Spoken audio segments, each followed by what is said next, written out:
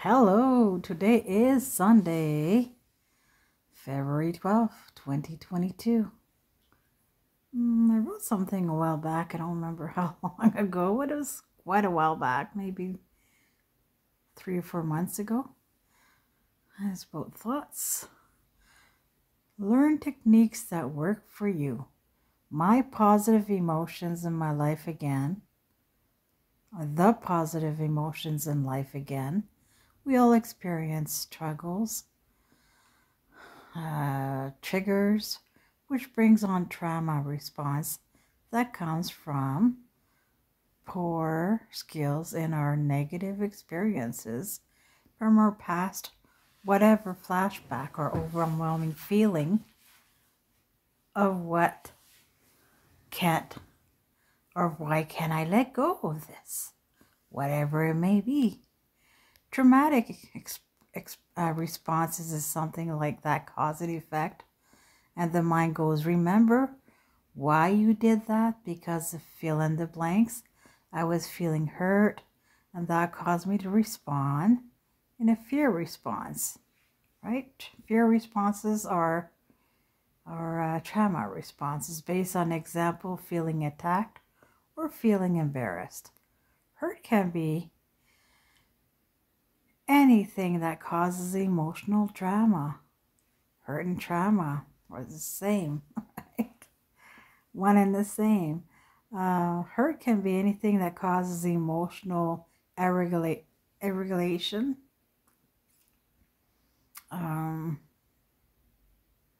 dysregulation. It's like, the trauma or shock in our lives. Most people feel it.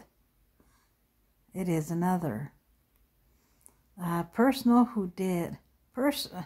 person who did this horrible thing to me. However, as we mature, we start understanding we can take responsibility for our feelings in life, though doing something that builds us up. Feeling good is feeling from within. So when feeling trauma, fear, shame, denial, it usually means, hey, my inner voice is speaking to me or is valuable. I should listen to my inner voice, my inner child.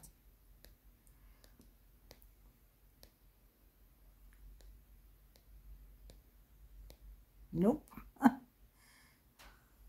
There's that part of us that says, no, no, no. That's just a child. What do children know? No, no, no, I don't think so. Oh. And then we go back to more reading. Feeling like that, perhaps in a good event, as a birthday, like a birthday party, balloons popping, a sending message of a threatening, a traumatizing state of fear and anxiety, and of the not knowing sends a message to the young brain, I don't feel safe. So the DIPS acronyms. We go to a safe place, like a DIPS acronym.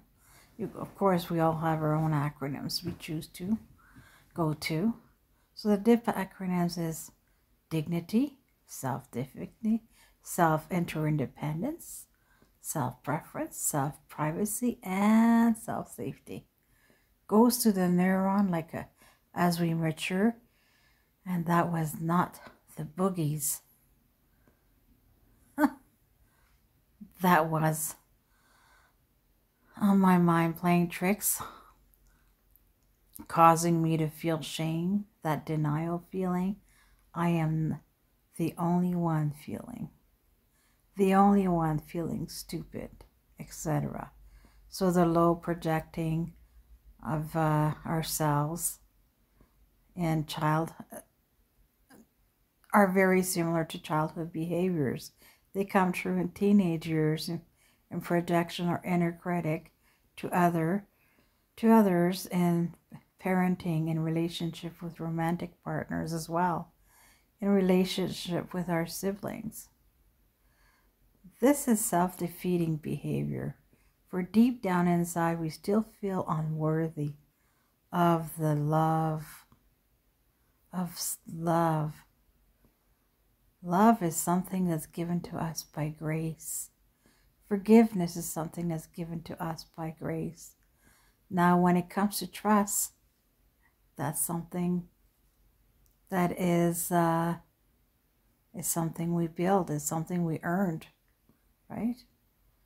People, when we show up somewhere, for people who haven't seen us in a long time or have never met us before, and we just show up on the scene, and it's only natural not to expect people to be trusting of us because we're new, right?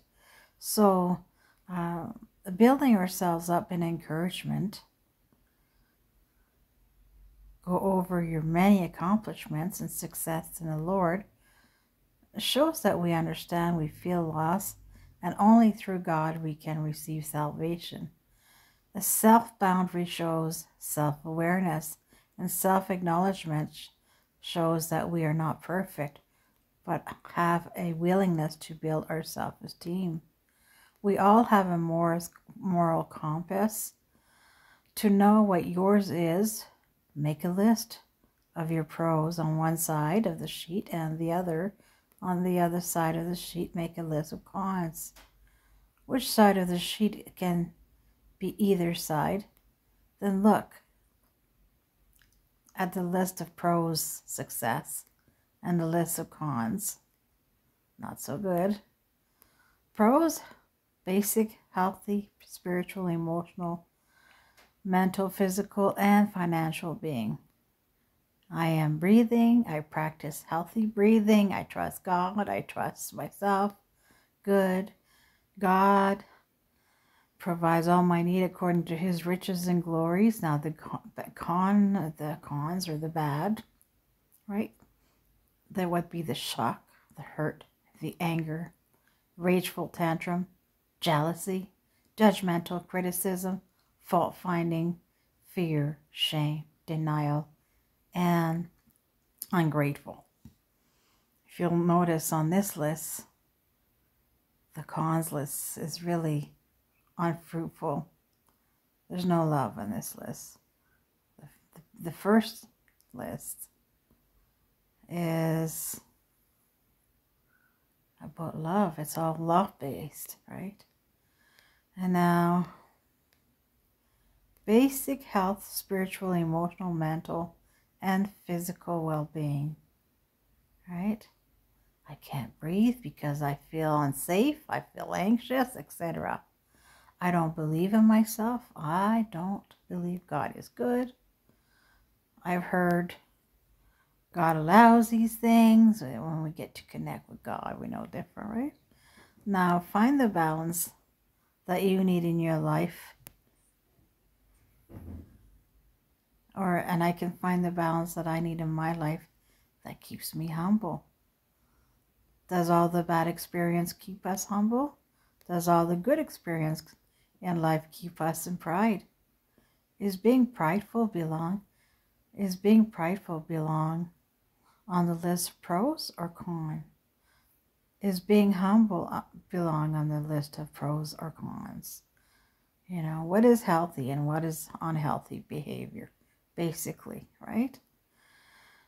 I personally love to challenge myself to see that I don't second guess myself, but to believe in myself by God's grace and mighty love. All right. I'm sharing this on my YouTube channel, and I can also include in the description below today's fears and resentment list. Pretty much about discernment. You have a good day.